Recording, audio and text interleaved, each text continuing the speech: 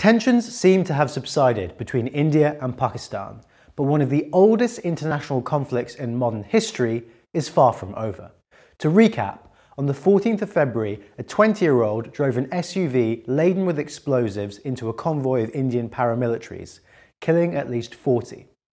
Responsibility was claimed by Jaish-e-Mohammad, a militant group operating in Pakistan whose leader, Masood Azhar, lives freely in the country. Kashmir is a territory claimed by India in its entirety, partly held by Pakistan and with a population that increasingly demands self-determination, which could mean independence from both. India responded to the attack with a, quote, surgical airstrike that, according to Reuters, appeared to mainly damage some trees and rocks. It also sent 10,000 paramilitaries to the region, adding to the some 500,000 who were already there. Throughout all of this, the flames of anger were fanned by television news channels. Primetime news anchors in India engaged in hysterical shouting matches rather than anything resembling actual news. Bollywood actors added to the jingoism on Twitter. Those calling for peace and dialogue, or even an investigation into the attack before any military action was taken, were vilified as anti-national. Pakistani media too has also been banging the war drums. India and Pakistan are no strangers to sabre rattling, and they usually pull back from the brink.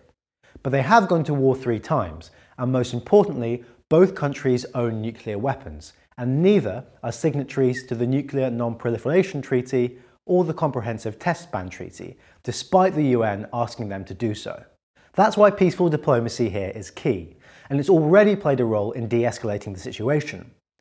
After India's air attacks, Pakistan shot down an Indian Air Force jet, but Prime Minister Imran Khan, in a self-declared peace gesture, swiftly released the captured Indian pilot. With India gearing up for general elections, this all presents an opportunity for Prime Minister Narendra Modi to play the role of strongman. State elections in December last year didn't go to plan, with his right-wing BJP party defeated in 3 strongholds. Dissatisfaction with the economy is high, particularly in rural areas where wage growth has slowed and thousands of farmers have been driven to suicide. So, Modi will ride this for all that it's worth.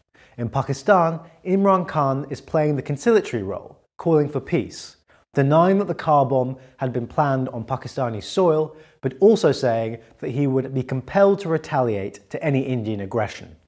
That last bit plays very nicely with the Pakistani army, who are the ultimate kingmakers in the country. Meanwhile, those actually living in Kashmir are erased from view. Kashmiris have suffered occupation, state violence and extremism for decades. Their political interests and desires are always ignored, as the region remains a pawn between competing nationalisms.